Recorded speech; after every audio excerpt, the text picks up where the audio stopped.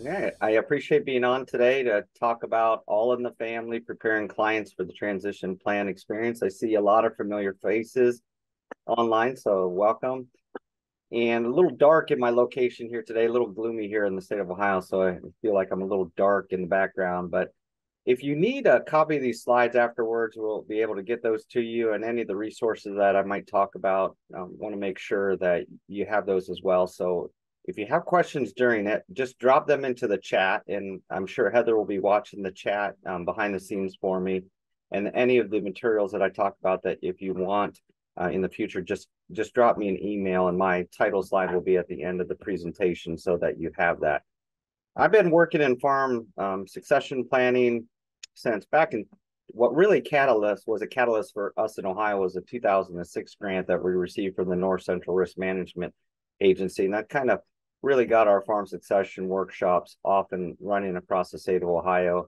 And today I'm talking about kind of how we methodically will go through and with farm succession, our transition. I'm going to use that word interchangeably, how we do that with farm families here. And some of the stuff is not new to many of you who are here, because some of the stuff, of course, through extension, we have borrowed and shared, and we have gleaned from each other through the certified training here with IFTN. Of course, a lot of this was shared, but this is just kind of our approach here in the Eastern Corn Belt here in Ohio. My objective is to share insight on preparing farm families for the transition planning experience.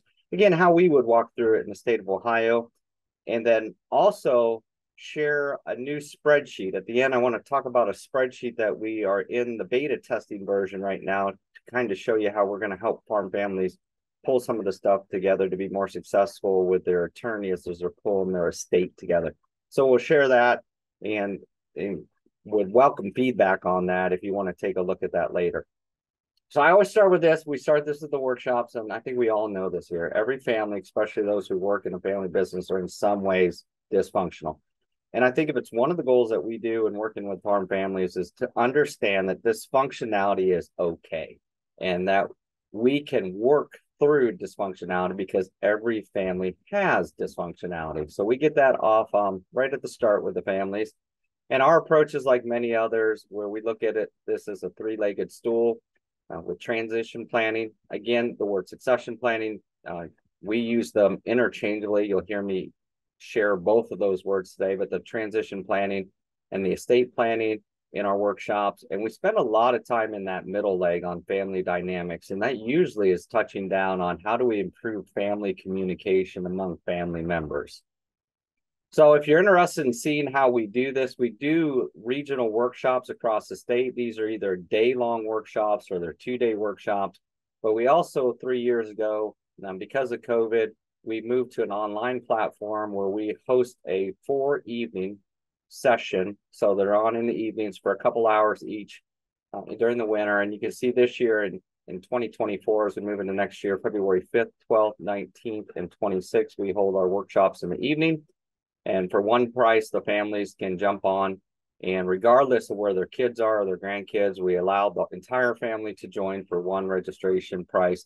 If you're interested in seeing how we're doing that online platform, don't hesitate to let me know, and I'll give you a courtesy registration link so that you can get in and watch what we do.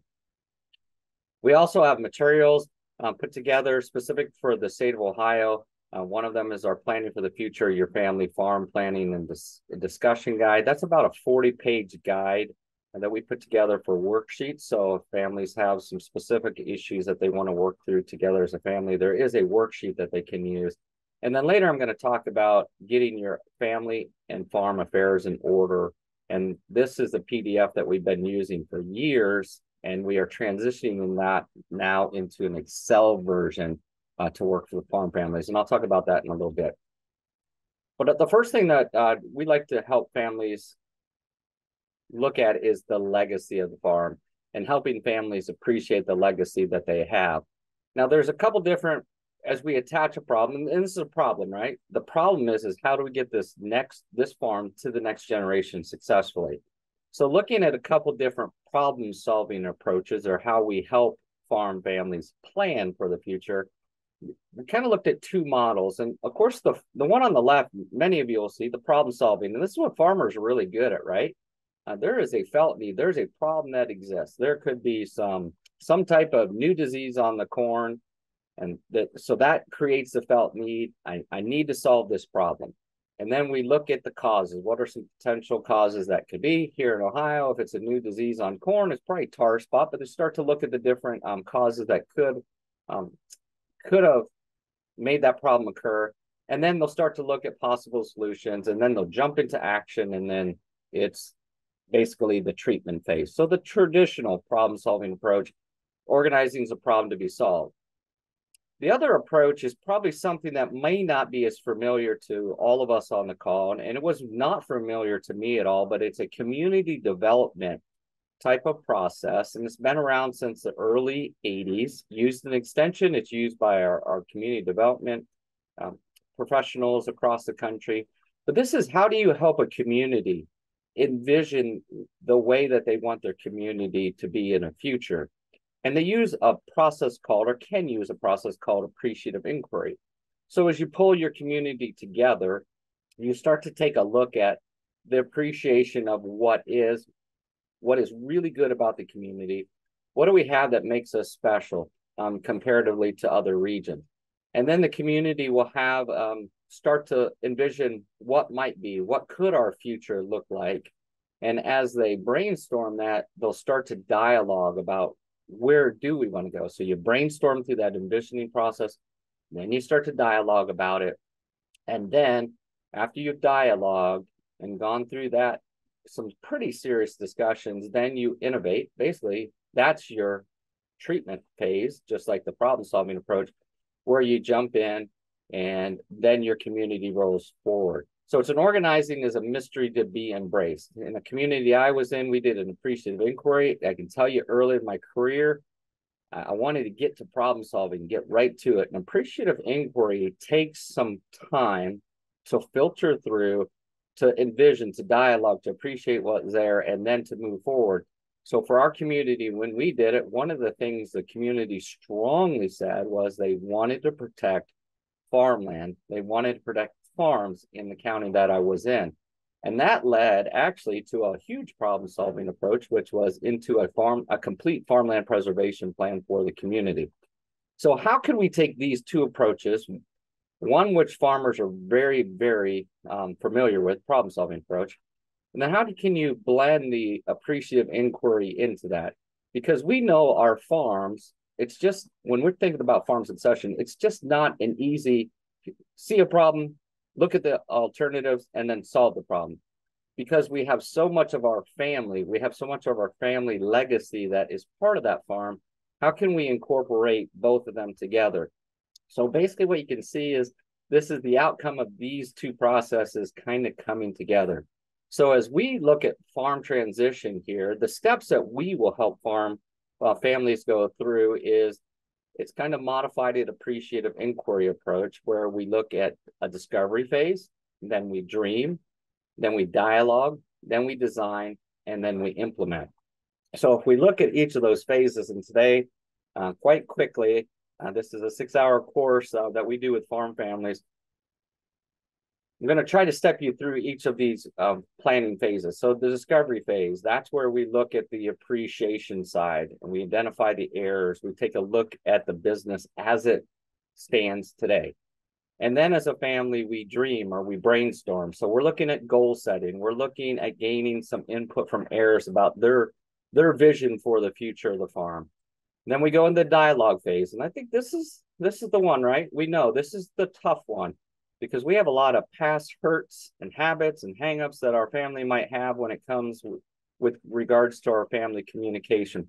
So taking time to talk about family communication, identifying the communication barriers that exist within the families, and then what are some things that we can do in the context of that dialogue that we can be more successful in our communication. For example, using family business meetings. And then you get into that whole design aspect of the farm's succession or the transition process. That's how do we get the next manager up and ready to go for that transition, for them to leave the farm in the future. At the same time, anticipating all the things that could go wrong. We talk a lot in farm succession, right, about the D's, the discord, divorce, the dysfunctionality that we might have in the family. And then we look at those dysfunctionality things like the elephants in the rooms. And then we make sure, as we're designing our farm succession plan, that we're keeping our eye right on the estate planning side of that, where we're using the different things in the estate planning that our attorneys will help us with to make sure that our transition plan melts really nicely into the estate plan that we have for our assets as they move to the next generation. And then ultimately, that's the destiny phase, putting the timeline together, looking at that 5 to 7 year process where we can put this succession timeline in order so that we can go at a measured pace to get the transition going. And then, of course, we're doing some constant evaluation. So we like to see success as a process to be embraced here in Ohio. So what I would like to do is go through just quickly these different phases. So the discovery phase, of course, having our families pause to appreciate and understand the legacy of their farm. Some farm families just want to get to the heart of the issue, but especially if they're having some communication issues, it's really nice, even in our family business meetings, to pause and to have some type of exercise at the beginning where we look back at the legacy of the farm, because not only are we appreciating where we were, but it's helping us kind of quietly know what our values are and the things that we're going to stand for the future.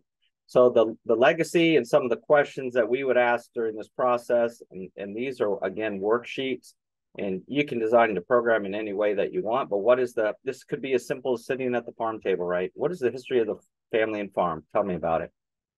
What are some points of pride? And that could be the historical points of pride. What are some current points of pride? What's the farm's mission statement? What are the goals for the future of the farm? And for the senior generation, what is the legacy? What is the legacy that they want to leave for the farm business in the future? If they had to look back 30 years from now and to see, or look forward 30 years, if they pass away today, what would that farm look like in 30 years? And what is their desire for that to be? So just helping the family take some time before jumping in and into the nitty gritty of this farm transition plan, taking some time to really, really look at the legacy of the farm. And of course, part of this process of who are your heirs. So these are both personal and business heirs.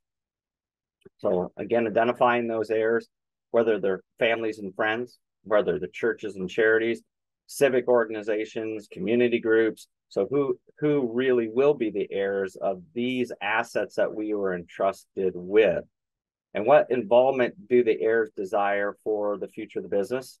We'll see a lot of farms that they haven't even asked the children and the grandchildren what their desire for the future involvement in the business would be.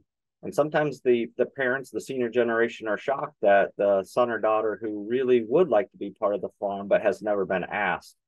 And what will they do once you're gone? How will they operate that farm in the future?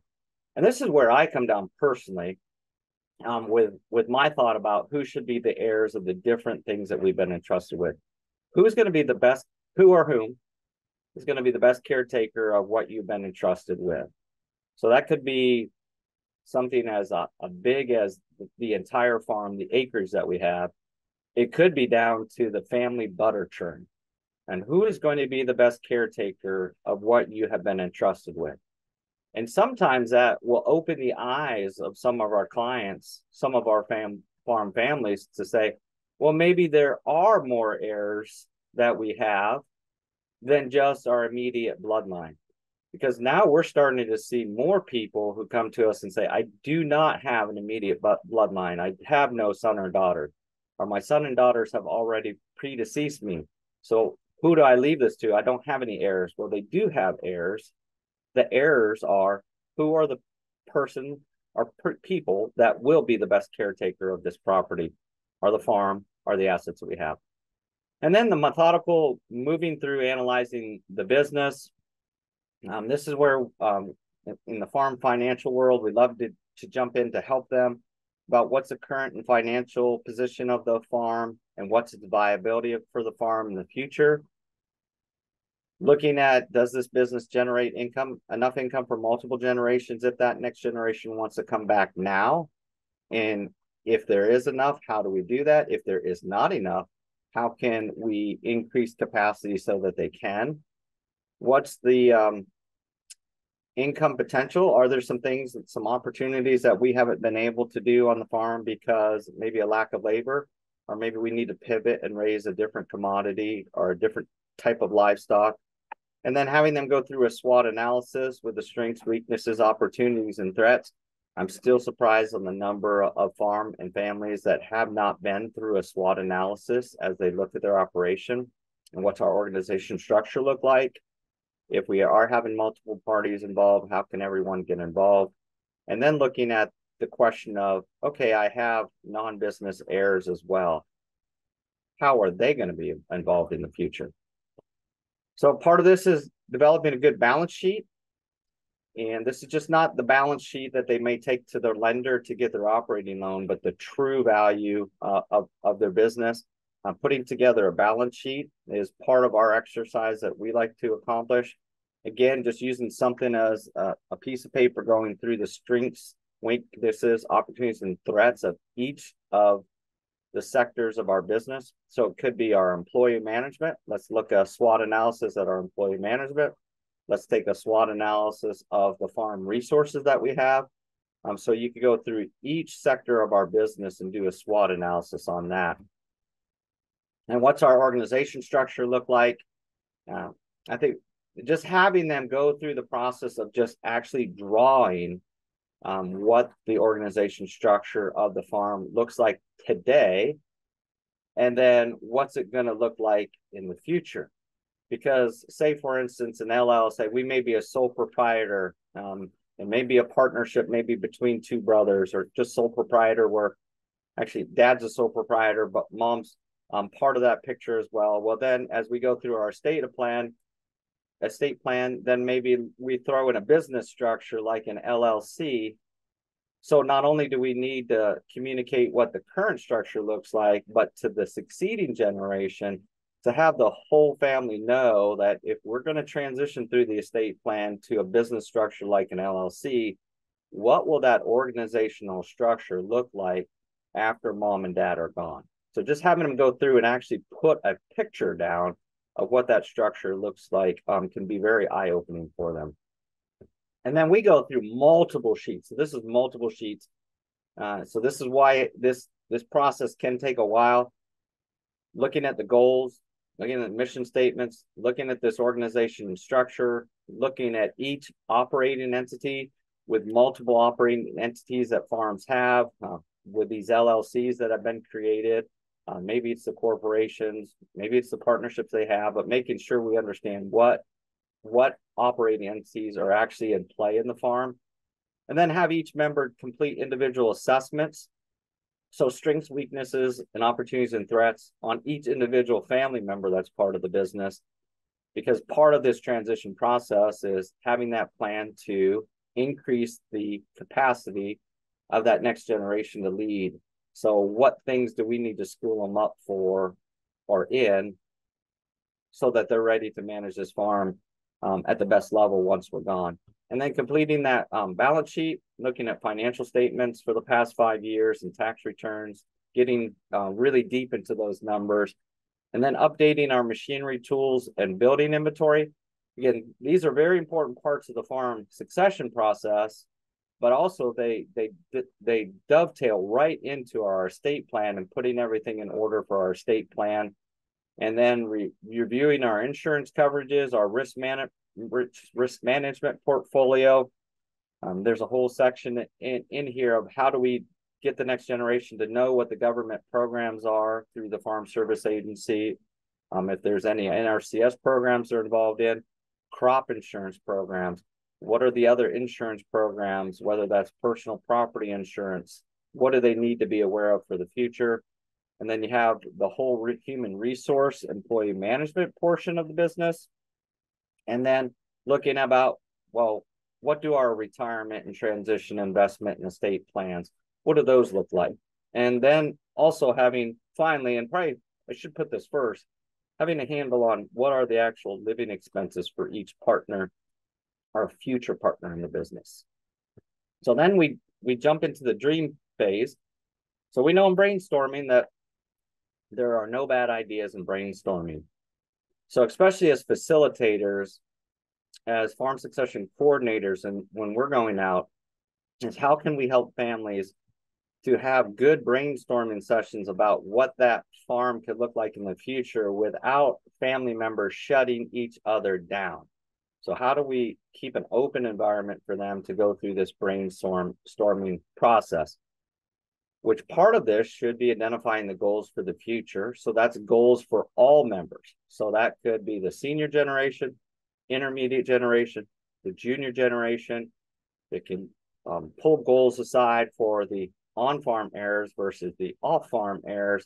But what are the goals for the future?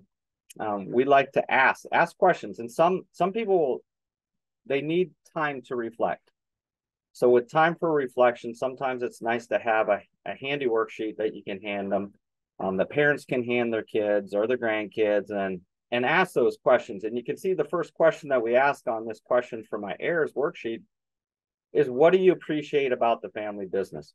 So this is before we're jumping into some of the other questions, but helping them just pause and reflect on the legacy of the farm, but also the greater appreciation that they have for the family business, because that will tie into what they may want to do in the future. And asking them their thoughts on who should own and operate the business in the future. How would you like to be involved with the future? So they can answer those. These could be just conversations that we can have around the dining room table if we're a family that's really open in our communication patterns. Sometimes it has to be a worksheet where you give each person and they have time to reflect on it, and then they're able to turn it back into the farm succession coordinator or back to the person or persons that are kind of driving the farm succession discussion. And then you get in the dialogue phase. And on IFTN, we've had workshops on effective communication and barriers to communications and all the different things that can make communication go haywire.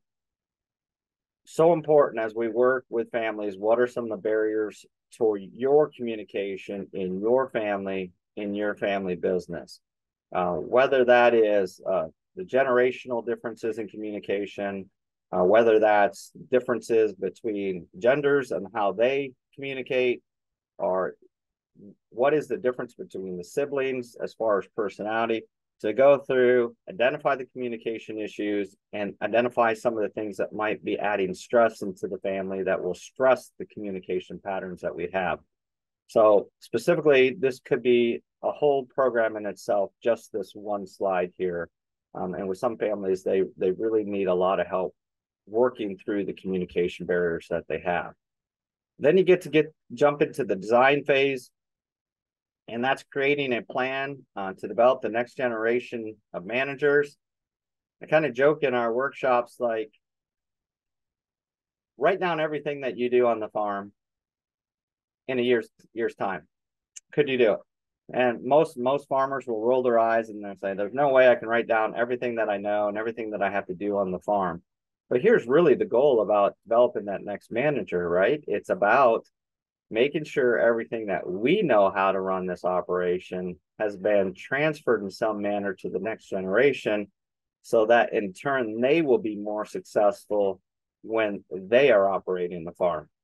So talking about the managerial transition plan, of course, we've talked about who are our heirs, but some farms, and where I'm at in Ohio, we have two different types of farm heirs. On one side, we may have the farm heir that is truly going to be the farming heir. And they are going to take over the operation. They're going to continue the farm as a production farm, and they are going to run that farm. And then where I'm located on the eastern side of the state, with a lot of part-time and a lot of small farms here on the Appalachia side of Ohio, we have a lot of farmers who, when they pass away, their son or daughter may not be the production person that operates the farm. Instead, they step into the role of being a landlord. So depending on the type of heir that you have, heir or heirs that you have, You may be methodically going through teaching them how to do the production side of the operation, or you may be on this complete side, which is what I'm developing is the best landlord that they truly can be. Do they know how to read a soil test? Do they know how to craft a land lease? Do they have a relationship with their extension folks in the county so that they know what the average rental rate for their land is in the county? Do they have a relationship then? How do they build relationships with tenant farmers that will be farming the ground that they have? And then have they negotiated through the different risk management things that they need to do when it comes to insurance and taxes and the other things they need to maintain the farm buildings? So which do you have? And some farm families are going to have people that represent both sides of that. So putting a plan, how do you develop both?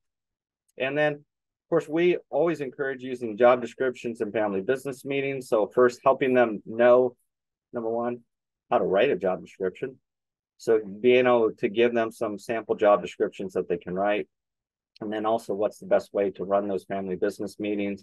And then start to develop those timeline and benchmarks for the transition of different management areas.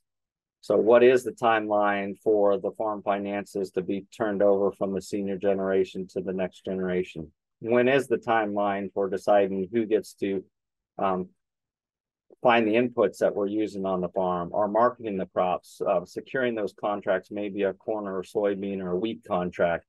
When and how will that be transitioned?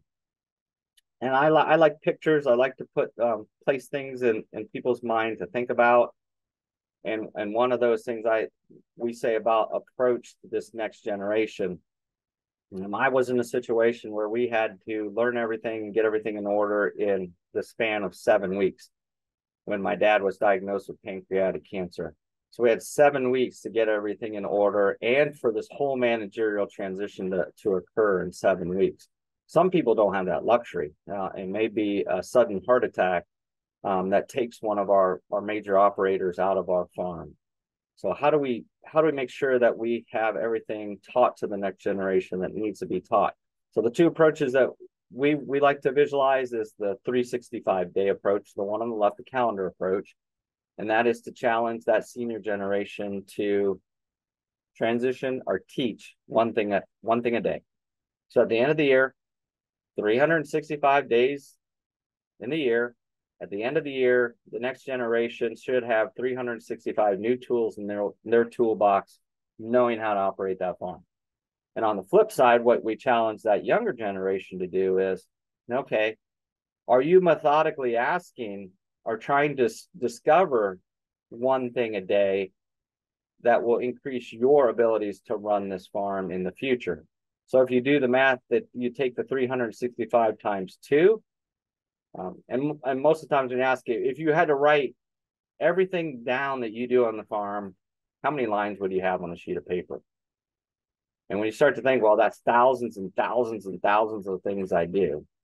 Well, you think if you can chip off 750 to 800 of those things that you need to teach each year, and you push that over a 7 to a 10-year period, I think you can probably get most of the things that you need to teach to the next generation if you're very methodical about your approach. For some people, it means the discipline of hanging a calendar in the farm office or in the barn or in the door or right next to the door where they walk out, where they physically have to write down what they taught that day. Some people will need that discipline to be able to go back to a calendar to write that down. And maybe today I don't see my son or daughter, we don't train anything, but that means when we're together on Saturday, that maybe I need to teach 6 or 7 different things on that day that we're working on the weekend. And then, of course, the other one is the opossum approach. And this is the great one, just to leave your cell phone on the table, leave for 2 weeks if I'm the senior generation during the busiest time of the year, and see how the next generation does. And of course, some farmers will shake their head and say there's no way the whole place would be burned down or the cows would be sold or something disastrous would happen if that is the case. If we were to leave our cell phone, leave for 2 weeks and not be in any communication with the next generation. So on the flip side, I would challenge them to say, well, then that means that your farm is not ready to operate without you. So what way can we make sure the next generation is ready? And we ask the questions of the next generation. Again, I put the questions up here on the screen, but these are questions that are in a worksheet to have the next generation think about. If you had to take over the business today, what would you be the most concerned about? So if I'm mom and dad and I've asked this question to my son or daughter, what would you be the most concerned about? And they list 5 things. Guarantee if I'm serious about the transition of the business, I'm going to attack those 5 things on my son or daughter's list today, because that's what they're most concerned about. And I want to make sure if something happens today and I'm gone, that those things are taken off their list. What changes need to be made for you to have a continuing interest in the business? So are there some things that we do that maybe we shouldn't do in the future? I grew up on a dairy farm, and I will say there are a lot of my counterparts in school were saying if they wanted to have a continuing interest in the business, then that meant that they did not have an interest in those dairy cows that were on the farm, but they might have had an interest in some other enterprise that they could raise. What are the weaknesses that need to be addressed? The training opportunities. So having the next generation really, really think about what are some weaknesses that need to be addressed. Met with a farm family last week. This young man is really gifted in running the production side of the business. And the same question I asked him, what is the one thing that you're most concerned about if mom and dad aren't here in a month? What is a weakness that we need to help you with? And his one and only response was, I don't have a clue about the financial side of this business. I know how to do everything. I just don't have any idea on how the finances are worked on this farm.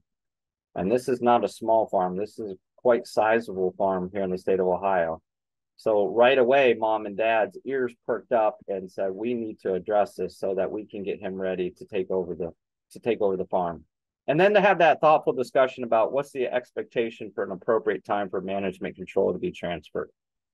Now, sometimes our expectations don't translate into the way that it will actually work out in the transition process, but at least there's the dialogue that occurs between the generations to talk about how can we be thoughtful about the management control. When should certain pieces be transferred to the next generation to be under their control?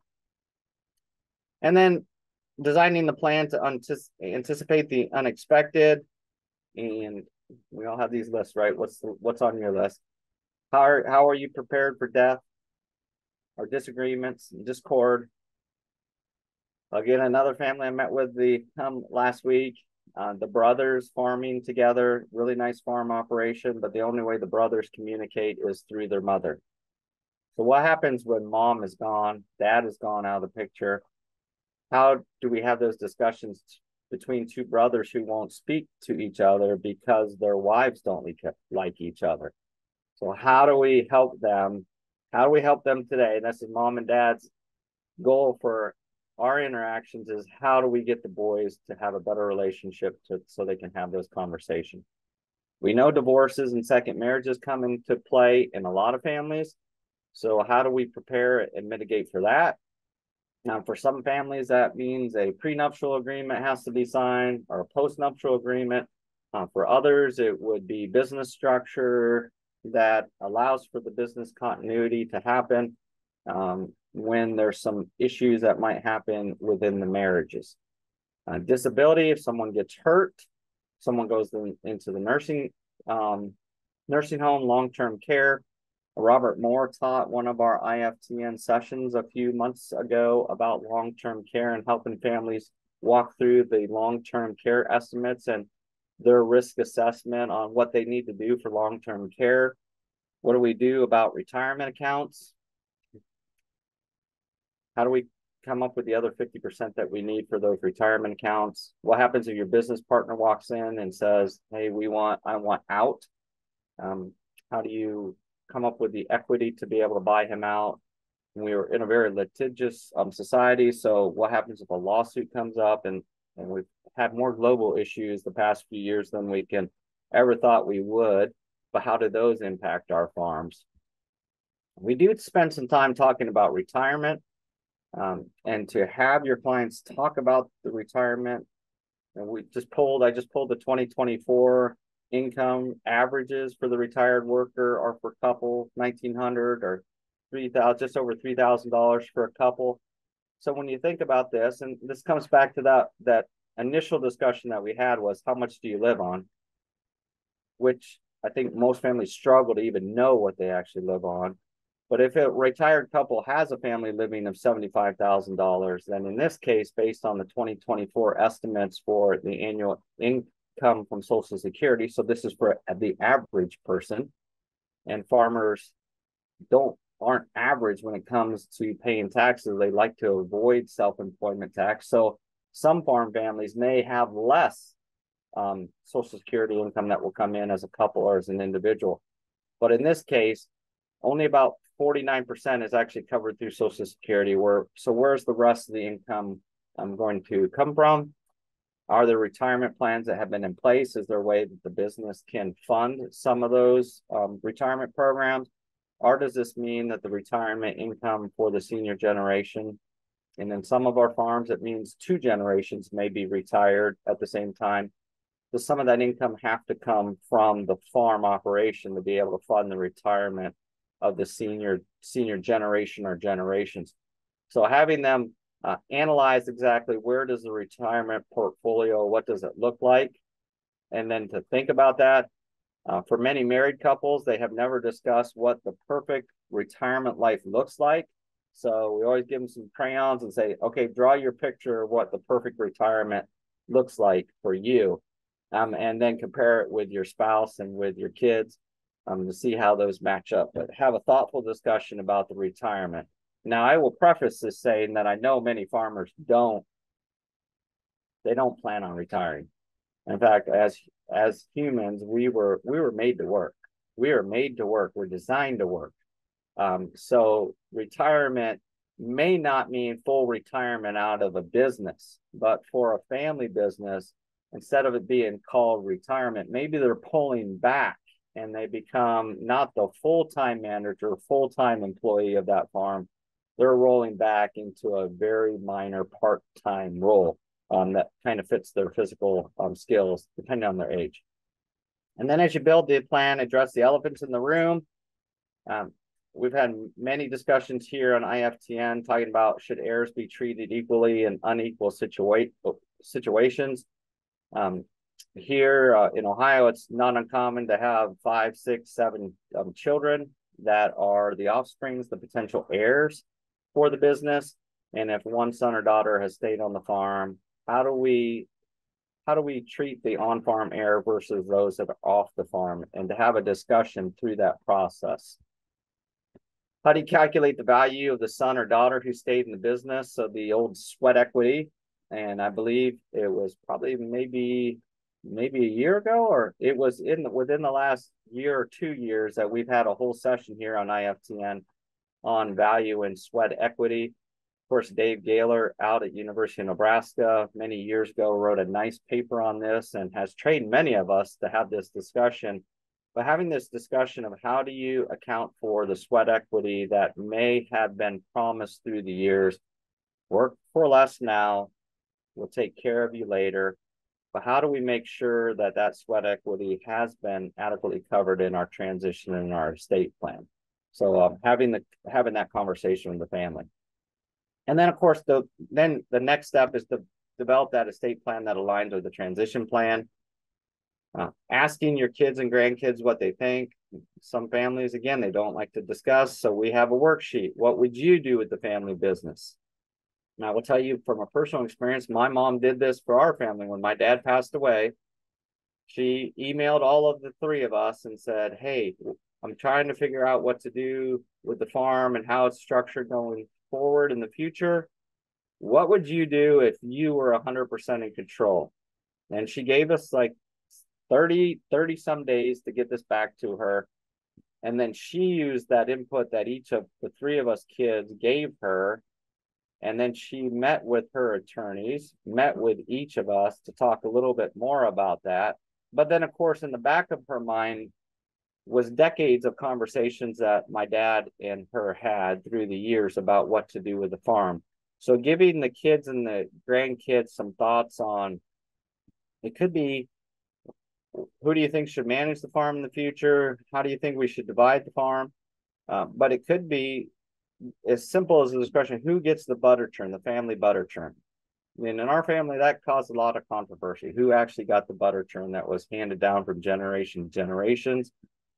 Some of us work with some of our family consumer science educators across the nation that do a program called Who Gets Grandma's Yellow Pie Plate.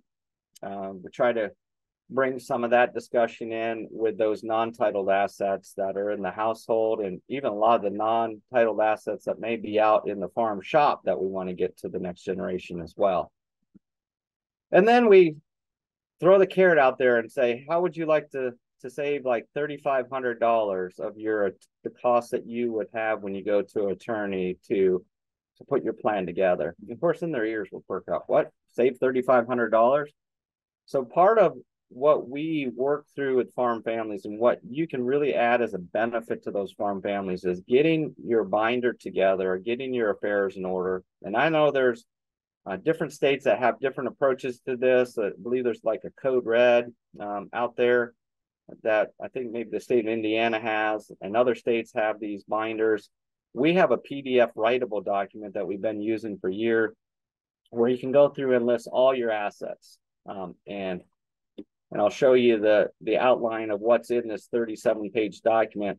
But the key there is to put a notebook like you see there on the screen, having each family put a notebook together, walking through and then putting all the deeds. I believe if you look there on the left, you'll see the blue sheet is actually my birth certificate, and on the right is a title to one of our vehicles. And then behind it is a marriage certificate. I'm keeping death certificates and keeping all the titles to all of the title property that you have. Especially, you need to know how each parcel of land is titled. Your attorney's not going to take your word for it. So having a copy of that title so that they have it, so they can see how the beneficiaries are designated on it, will save you a ton of time of having the attorney run into the courthouse and trying to track down all those documents. So all the financial accounts that you get every year, putting it into this notebook so that it's all together. So in this old PDF that we use, it has a lot of the background history stuff. So family stuff, whether it's from death certificates, birth certificates, the family health records, to all the estate documentation. So these on the front side of the estate planning process, like your power of attorneys, your living wills, all those things are in the front side with the estate documentation. And then there's a whole financial section to list all your retirement checking and savings accounts. And then the assets. So the assets will be personal assets. So that could be jewelry, antiques, the non-titled assets. And I see I haven't misspelled it. Shouldn't say non-titled, but non-titled assets. Then the farm assets. What is the farm assets that we have? Then also it's nice because in a period of transition, where are the land rental agreements? Where are the maps? Like for instance, on our farm, where are the maps for the tile lines? If there's oil and gas lease documentation, solar leases, any other type of energy leases that might be there, as well as all our business agreements, whether it's LLCs or trust or corporation, or they all together in one place. And then we have a tab completely on the funeral planning side. So that could be everything for the funeral, down to people that you need to call that I might not know to call to let them know that you have passed away. So this is kind of some of the grim stuff. We really love this PDF and love how it works. And you can type into it. The only thing I like to see values added up and stuff pulled together. So just back at May, we had a farm management retreat here with our farm management specialist, and Robert Moore, who is one of our agriculture attorneys in our OSU Ag and Resource Law program, and I were talking about our farm succession workshops. And we were talking about how do we take this PDF and then transition it into a spreadsheet. Now, our whole goal with this spreadsheet is to make sure that everything gets into the spreadsheet. But for the estate planning process of this is to have a summary sheet so we know as we're having this fair versus equal and who gets what kind of discussions, that is automatically behind the scenes pulling all these different financial amounts, whether it's an IRA or land, and it's pulling it. And then we can see what is the balance between our heirs that we're leaving. So we've developed a spreadsheet called the Farm Asset and Resource Management Spreadsheet, affectionately known as FARMS. And this is how we are now working. It's in the beta version, where we hope to have the complete version done this winter. But I kind of want to tell you what's in it. When you open it up, anything that you see in red, you would click on it and you would go to that page. And this is our goal, is to work with agriculture attorneys, extension educators, and farm management consultants in our state to be able to use this as a spreadsheet that they can help their farm families pull the stuff together that they need. So an attorney can say, you know what, you can meet with your extension educator, pull all this stuff together, and then come back to us, and then we can kind of put your plan in motion. So I'm just going to quickly go through these, just a few of the slides. Like there's some basic estate planning questions where you can populate and put your children's name and then your grandchildren and other family members, adding those in so you can list, because the attorney is going to ask, well, who are potential heirs? And then everything is clicked so you can go back to the main page. When you go back, there's an estate planning questions. So we're asking, do you have the trust, will, financial power attorney? Again, these are all questions that an attorney would ask. So it's starting them get in the process. So yes, I have a trust. And then the additional question, like, and it doesn't show up on the screen, but if you mark yes for do you have a trust, the next additional question will be, is where's the location of this trust and where's the documentation? So there's a place to put their goal for the estate, and then a place to list their gifts that they've already given. And we'll go through. The nice thing about this is you never know how many heirs or how many accounts that might be in a certain section. So we've tried to make a base spreadsheet, but if you have more to add, like additional beneficiaries, you can just click a quick button and then it will add another line so you can put the person's name in there. So then you get into the farm financial accounts. You can start to see, we start to go through the farms. So this is bank accounts, which both are personal and farm. You can see there's a couple banks that are listed there with the balance, with the account number and the owner. Again, knowing who is the owner of each account. But notice what it's done behind the scenes. In the old document, you'd have to put out just a handwritten note, who's the beneficiary. But if they filled out the first sheet correctly on the spreadsheet, when you go back and add, say, my Huntington bank account that has $37,000 in it, the owner's Brutus Buckeye, when I click under the beneficiary category, it is now going to populate a list with everyone who I said might be a potential heir or beneficiary. So the goal is they select and say, I'm going to leave it to, say, Jesse Owens. And then that is going to start tracking each person, each beneficiary, what is given to each person. And there is an ability here to say, oh, no, I'm going to have 3 beneficiaries from this account, and that's able to go there as well. And then we go through the whole life insurance and other inheritance that might come through or money that's owed to me. And then there's beneficiaries as well as contingent beneficiaries. There's a whole page on the farm business entity, so where you can put the different entities, like this is a Buckeye LLC entity, which is a partnership, who owns what and what is the valuation for that. And then the same thing with real estate is the general description, the acreage, the value, what is the current value, and then you can select beneficiaries through that. Same with farm assets, putting everything that you have on the farm. So there's a lot of farms, we find out that there may be 2 or 3 tractors and there's confused after dad dies that did dad own that, or is that something the son or daughter bought? spot along the way, and sometimes that can lead to some disagreement. So here you can put everything in. Same with your non-business assets. And then putting your liabilities in, the different liabilities that you might own, whether it's current, intermediate, and real estate mortgages. And then what we feel will be the beauty of this when it comes to the estate planning process is you can see when you go to the balance sheet page. So this is basically the summary of the estate. It's going to pull together a balance sheet for Brutus and Candy Buckeye for owner one, so husband and wife. It's going to show what portion of that estate is attributed to each person. So you have Brutus and Candy as a husband and wife, but then because they own some of their accounts maybe a little bit differently, you can see that is separate. Now our goal is, and we're not quite there yet, you see where it says heir 1, heir 2, heir 3, heir 4. The goal is those are replaced, and each of, say, let's say you have 4 children. So you have mom and dad on here, and then you have the 4 children. Boom, boom, boom. Their name comes up, and it starts to populate the value of the estate that at the current time that you are leaving to them.